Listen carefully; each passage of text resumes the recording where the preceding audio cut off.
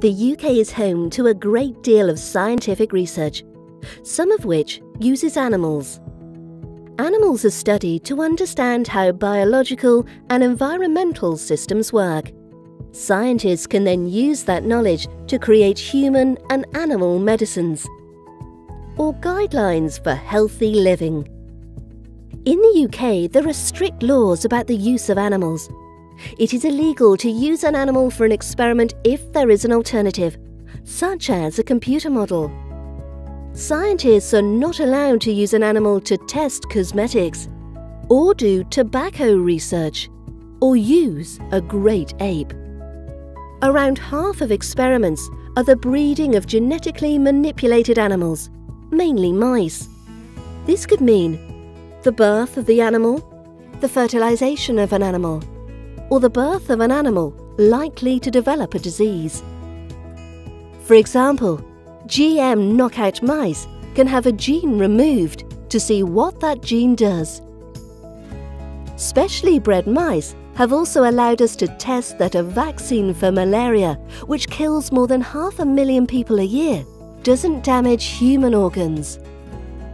Animal research also gives us veterinary medicines, like vaccines for badger tuberculosis, canine distemper, and feline leukemia. Insulin, used to treat type 1 diabetes, was discovered using dogs, which are also affected by the disease. There are 14,000 diabetic dogs alive in the UK as a result of insulin. In fact, practically every human and animal medicine has been developed using animals.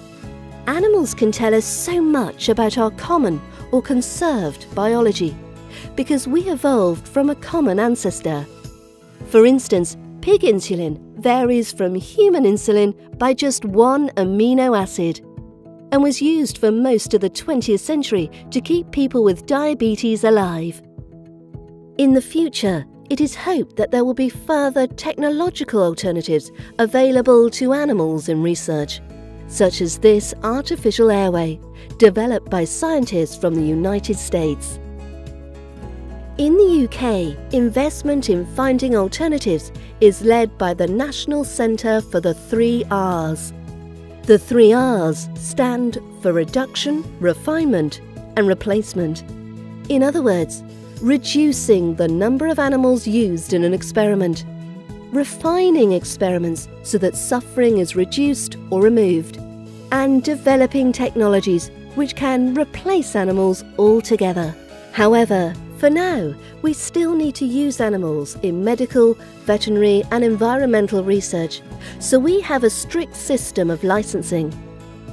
In 2014, more than 80 of the biggest organisations that do animal research in the UK pledged to be more open about their work, so the public can understand how and why research is conducted. We hope that these efforts will help members of the public make up their own mind about what they think about animal research.